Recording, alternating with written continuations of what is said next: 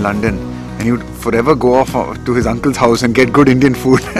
And when you're that young and you're struggling for an Indian meal, I'm going back way back, maybe 89, 88, 89 or 90 maybe. Go to England, go to South Africa, go to West Indies, you would want Rahul Dravid to bat for your life, and we were fortunate that we had him at number 3.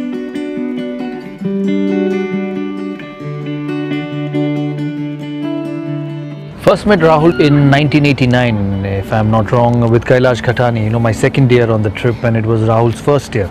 It was a fantastic trip for all of us, young boys out of school. We used to go to London, my second time in London. The first time was the year before with Sachin, and then was on the trip, and that's when I saw young Rahul Dravid. He got a magnificent 100 on a tough wicket in somewhere close to Scotland. I can't remember the place. And I remember meeting him for the first time there. He was already quite a little bit of a well-known name in sort of junior cricket because he'd done quite well. I think the next time I saw him was Ranji Trophy in 1991, to be precise. Yes, 1991, the year we went on to win the Ranji Trophy, and his debut for Karnataka against us, he got 100 on debut for Karnataka. I also got runs in that game. I got an 80. I just played a few games before that, so that's when I first met the young man, and same boyish face, young boy, very intense. You could see Rahul Dravid, and that's where he is now one of fantastic cricketer for India.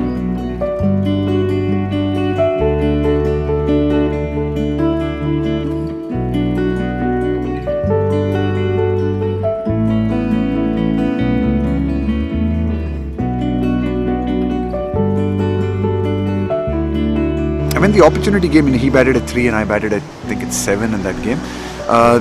So I had a long time to watch actually him bat and bat very well actually. I was too engrossed in my performance, to be honest. When he came into bat, I was already, I think, 70 odd batting. You did feel really nice for him that he was, he got that 100. And from my side, I was like, wow, I've got the chance to now, make it count. So even after he got out, I sort of used it a little bit as a motivation and an inspiration. I remember my 100 scoring shot, which was a cover drive through point, and he was at the non-strikers end. I finished the day at 1:31. I got out an hour after tea, and he carried on. He came back the next morning and got 95. I was standing at the Lord's balcony that day and hoping that he would get 100. Seen him play at the under 15s, I think under 15 levels.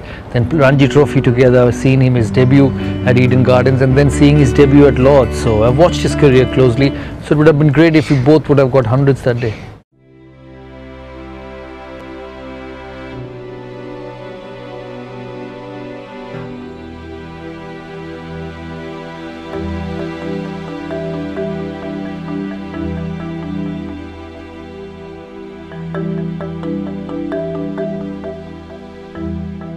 That's the first time I went to Taunton, a beautiful looking ground in Somerset, just outside the English countryside. It's just one of those days when things are going really well for you.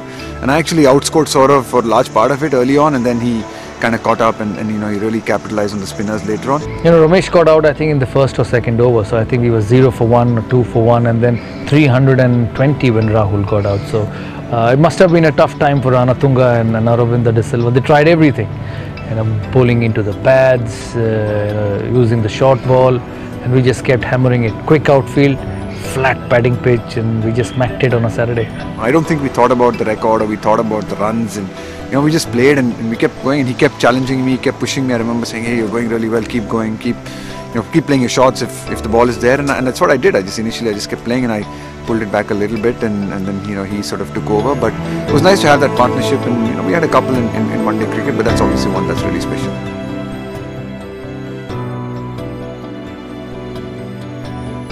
He's now become a big-time administrator now, so he's a big shot, so he doesn't have much time for me. Life's changed. We've all just backed off a bit. He's still involved heavily into the coaching part of the game. I'm not. Don't meet much often, but whenever we meet, wherever we meet, we make sure we have a dinner together. Went to his house a few times after that.